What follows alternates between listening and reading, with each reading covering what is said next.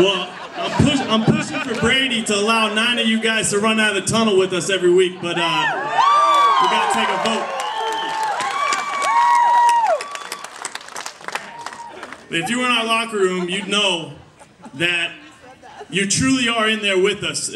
We want to win for the city of Spokane. It's a blue-collar town, and we try to be just that back to you guys. A blue-collar team that goes to work every day, you know, put their hard hats on, literally, and just works for what they want. And we believe that's mirrored in the city of Spokane.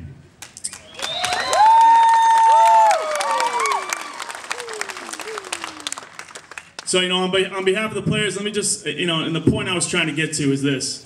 If you're in that locker room, you know, guys are literally walking around saying, let's win this one, let's win this for the fans. We got the best fans in the league, let's win this for the fans. So while we might not have the coach of the year, or the player of the year, or the executive of the year, it's no doubt about that we have the fans of the year.